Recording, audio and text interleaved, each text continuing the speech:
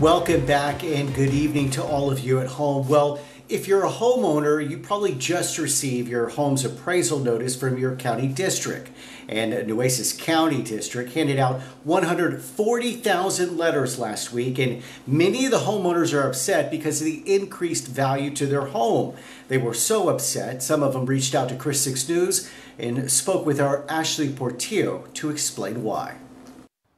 Corpus Christi homeowner Carl Ford has owned his home for 4 years, and he says every year around this time it's an uphill battle with the county appraisal district's office. It's ridiculous that every single year I have to plan to take a day off of work to go down to get a few $100s taken off of my property taxes every year.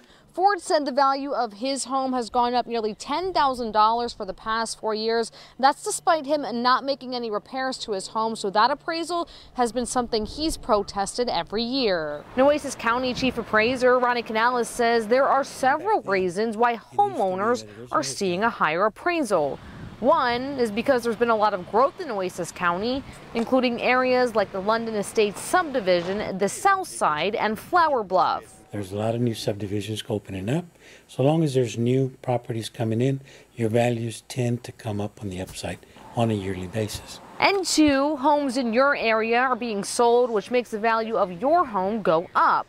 But Canales said if you show them proper documentation from a contractor stating your home is not worth that much, the appraisal district will work with you. They bring it to our attention and they have proper documentation.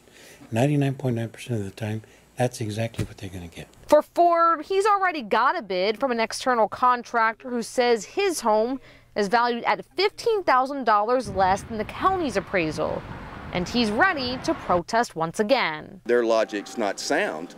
I don't see any new growth around my particular area here. There's no way to justify the increases that they're coming up with.